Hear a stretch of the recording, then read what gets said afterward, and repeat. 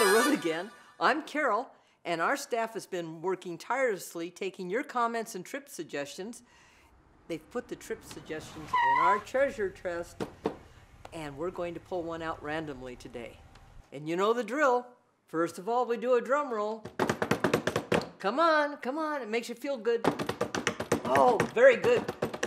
Okay, here we go. Da-da-da-da-da-da. Oh, there we go. Okay, this one is from Kathy. She's in Washington State, and she is suggesting she's heard about Oatman, Arizona, and she wants to see what it looks like. So that's where we're gonna go, Oatman, Arizona. I was there several years back. They have gunfights.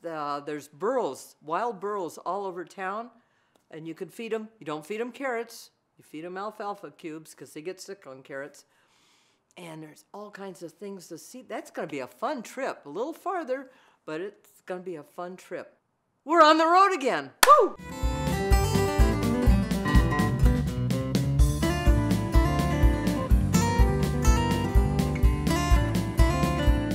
Welcome to Oatman, Arizona. What a great town. Just, oh, there's that varmint two-hat. Two-hat chance. Come on. Let's go. Let's go. Okay. Oh, he got me again. Come on over. Two-hat is a resident of Oatman and knows a lot of the history, and he's going to join us on our adventure. Has since he was how old? 11. 11 years old. So he's been here for a long time, and he knows a lot about the town. So let's walk on down. And over here we have knick-knack store. You can buy Oatman trinkets and all that fun stuff. Oh, that's a funny looking horse. I don't think I've ever seen a horse looking like that before. Got funny hooves on it. Yeah, sure does. Yeah. What's over here now?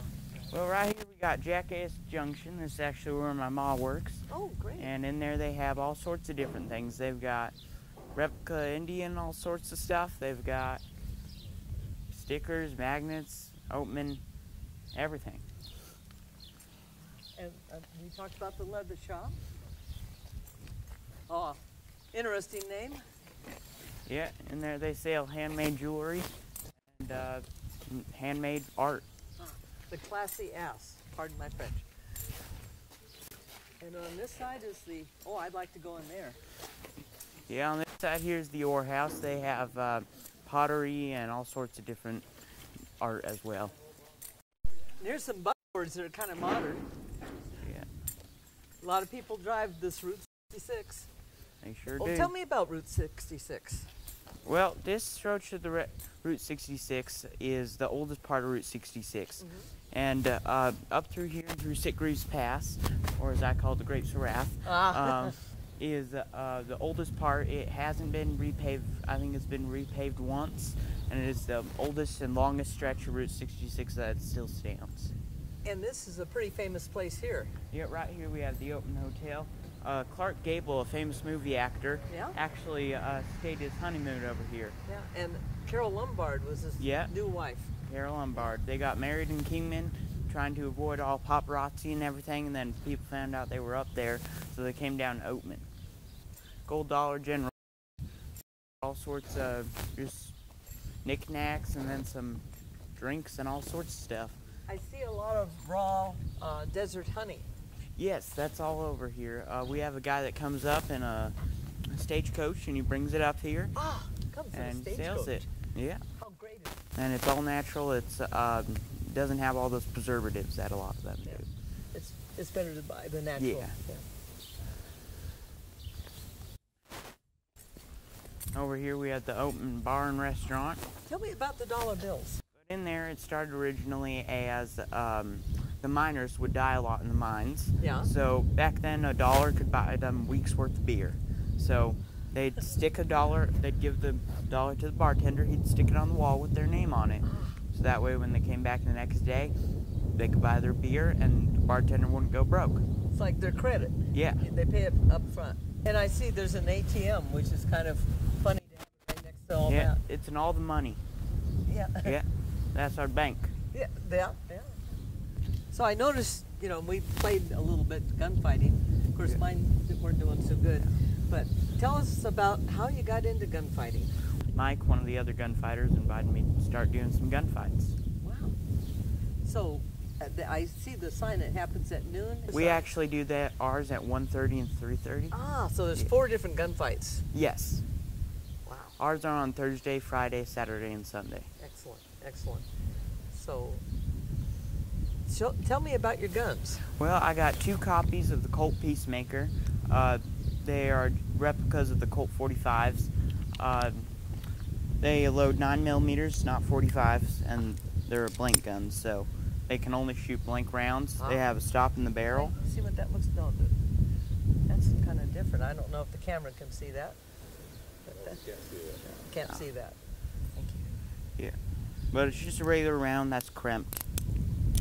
And then it's got stops in the barrel, so that way if I did put a live round in here, it wouldn't fire. It'd go off, but it would just blow the gun up and not fire the round. Wow. Nice. And open carry in Arizona, does that affect you? It kind of does. That's why I can't carry real guns out here. I would be carrying real guns loaded with blank rounds, except I have to be 21 to legally open carry. Not quite there yet. Yeah. Okay. Thank you. Yeah. What's the weirdest thing that ever happened in a gunfight? Well, we had, don't really call this weird, it was just kind of somebody being rude. But we had, we were doing a gunfight. Wasn't a tourist, right? It was. Yeah. We were doing our gunfight, and then a motorcycle rider drives right on through, right while we're shooting at each other. Oh, wow. And then another time we shot, and then a guy in the back just fell down. Just because he felt like it. Good. Good. I have to ask, why 2 hat chants? Well, I got 2 hats on. Yeah. But how'd that start? Did you have a second head and then it died off? Yeah. Yeah. No. Yeah. But no, originally there were 2 different hats. Now I just have 2 of the same. But originally it was I liked the way one looked, and I liked the way one felt. So I stuck the one that I liked the look of on top. And Style. Yeah. Style and comfort. Yeah. All And together. then an Indian lady up there, she owns the shop, Native Touch. She gave me the nickname 2 Hats. So. And the chance is? That's just my name. Oh, okay. Yeah. Okay. Very good. That settles a question I've had before we got up here. Now, Olive Oatman.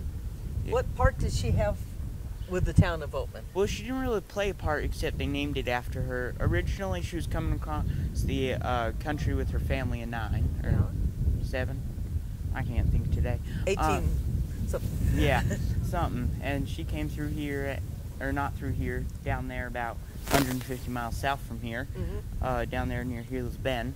They were coming across the country when they got massacred. Oh, and that can only happen once. Yeah. Yeah. And she survived, and so did her sister. They took her captive. And then Native Americans? Yes. Yeah. The Indians did, the Yavapais. And a year later, they were traded to the Mojave Indians down south of the Colorado River. And there they spent 2 years with the, I can't think today. That's all right. With them Indians. And then her sister died of starvation. Oh. But it wasn't because they were trying to starve her out. It was because even the Indians were dying off. Back then, the Colorado River down there was so low you could step from one side to the other and not get wet. Talk about a drought. Yeah. So even the Indians were dying off. All would remain with them for another 2 years before she was traded to some settlers along the Colorado River. But she actually didn't want to leave, is what she said herself. She liked the family she had. Yeah, she had a American family and they didn't treat her as a slave. I know she has tattoos. Yes, if you look closely on them, there's flames and all sorts of different stuff on them. And they weren't slave marks, they were actually marks for, as she's one of the tribe. Oh, so it wasn't a bad mark, it was a pride mark. Yes, it was that she was part of the tribe. And there's a theater. Oh, we got that far, but why? That's her last name, Oatman, but how did we get the town Oatman? Well, the book that she wrote got passed through the town. The miners thought she was a pretty woman, gone through a real rough ordeal. Yeah. So they took a vote and named the town after her. Wow. And changed the name of the post office from Bentner? No, not Bentner. Can't think today. It's every day's that way for me at my age. Yeah. Anyway, they changed the name of the post office from that to Oatman. So, been Oatman ever since. That's a nice tribute. You have a movie house?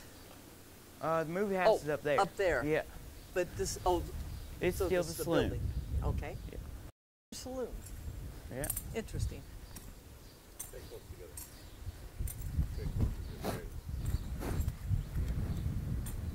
Nice breeze today. Yeah. Howdy, folks. Thank you. So, where are the burros today? Well, not really sure. Have her ask.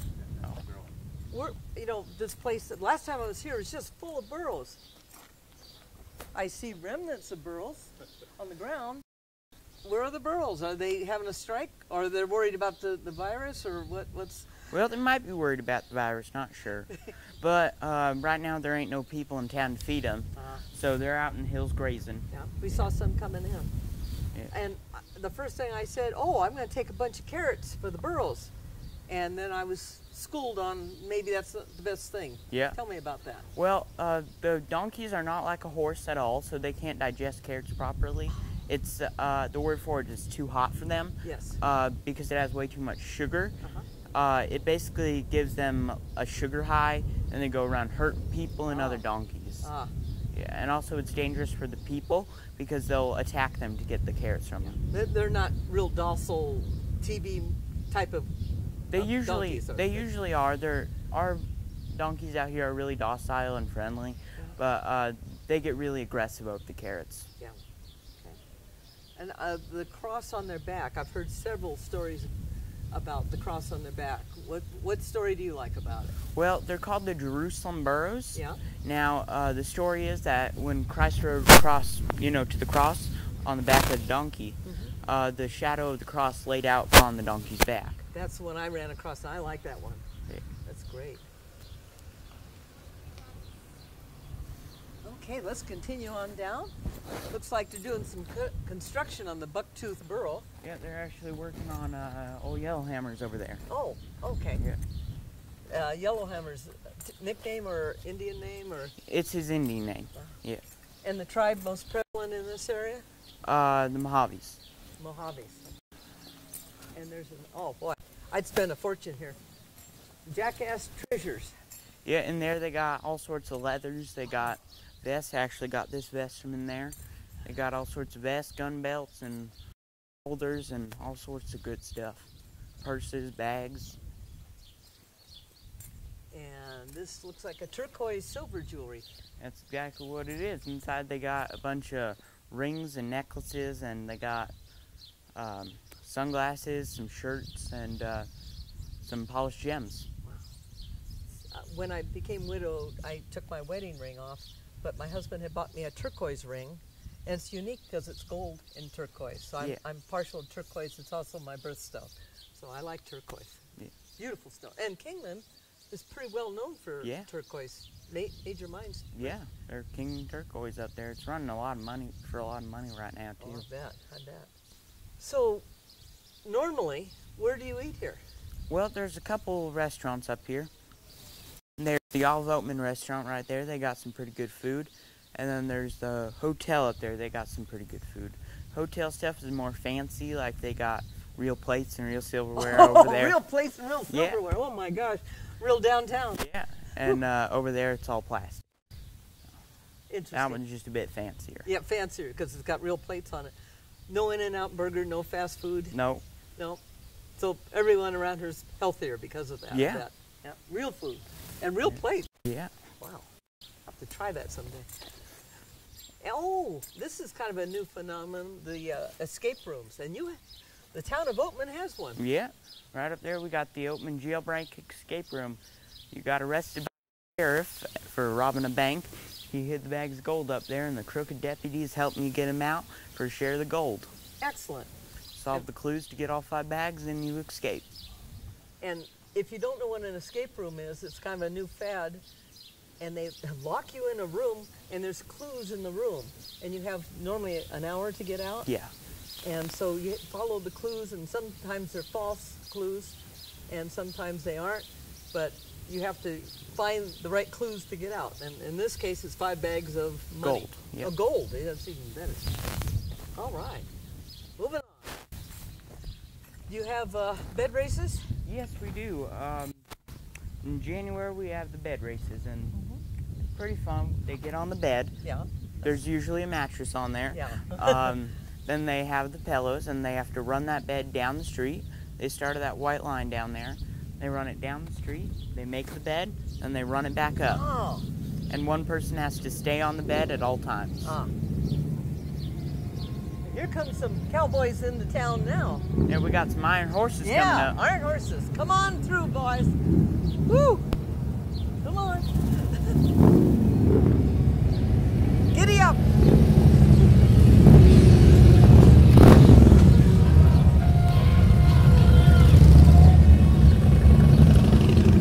One more.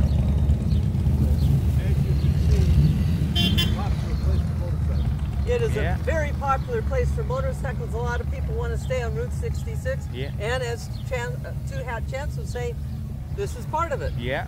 Great. It's especially busy with motorcycles down here on Bike Week. Ah. They don't allow cars through here because there's the streets lined up with bikes. Wow. And this is a gallery and gifts also. Yeah, right in there, that no parking spot that opens up. And there's a guy there, he sells some jewelry. And Any local artists from Oatman? yeah, she paints them all. She lives here and works there. Another stagecoach coming through. Come on through. That's the strangest looking stagecoach I ever seen. Yeah. And being a mining town back when it was really ripping and roaring, I'm sure there was quite a few deaths just from haggling over gold or women. The desert took care of it. Yep. About right? Yeah, most of the time it was actually just the miners out here. There weren't too many gunslingers out in this town. No. There were a few of them, but not many. Back then, the guns weren't really... The guns were pretty expensive, and a lot of times people just didn't carry them. Yeah, but people would buy them for their stagecoaches or whatever when they're driving through or wherever they're going. What kind of critters are out past the town? Well, we got mountain lions, coyotes, bunnies, snakes, lizards, and squirrels. Coyotes, they'll walk through town, and then the mountain lion came through town, walked through town a couple months ago. So. This is Buck's Arizona turquoise, and again, I said I like turquoise. And can you tell us about your shop? Yeah, the turquoise I carry are from all these different Arizona and Nevada mines. You can see the difference from mine to mine. Yes. So Got these. them, talks about them right there, and I got them all underlined back here on the map. Yeah. So there's Arizona Kingman turquoise. Yeah. There's Nevada Balsac, and Nevada, oh boy, Royston. Royston, yeah. And Arizona Sleeping Beauty. Yeah. Nevada Pilot Mountain. Yeah. And wow, all the different kinds. Now, okay, Buck's Arizona turquoise is just as you come into town on the right-hand side, before the curve. Be sure and stop by and say hi to Buck. Yep. Desert Treasure Collection. Desert Treasure Collection is the actual name. This has been an interesting tour. I have a couple more questions, but I want to point out a very, very important location here in Oatman, if you visit.